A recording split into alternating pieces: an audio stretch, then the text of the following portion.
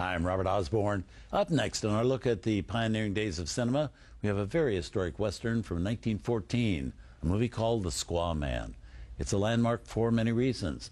First and foremost, it's the first film directed by the iconic Cecil B. DeMille, the man who went on to be to Hollywood spectacles what Hitchcock was to the mystery genre, the master. DeMille's epics, including the silent screen version of The King of Kings and later biggies of the 30s, 40s, and 50s, such as The Sign of the Cross, Samson and Delilah, and both the 1923 and the 1956 version of the Ten Commandments.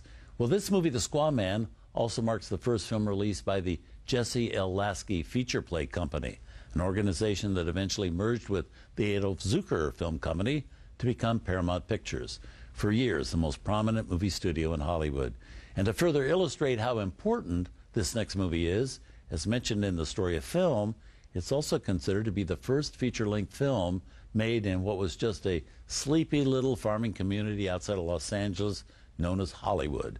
Before DeMille made this movie there, several movie shorts had been filmed in Hollywood, but it wasn't until DeMille and his crew arrived with their cameras did anyone ever try to make a film there that ran longer than 10 or 20 minutes.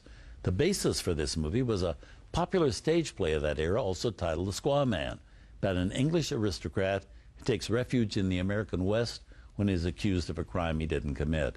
It's a story DeMille liked so much, he made it again 2 more times.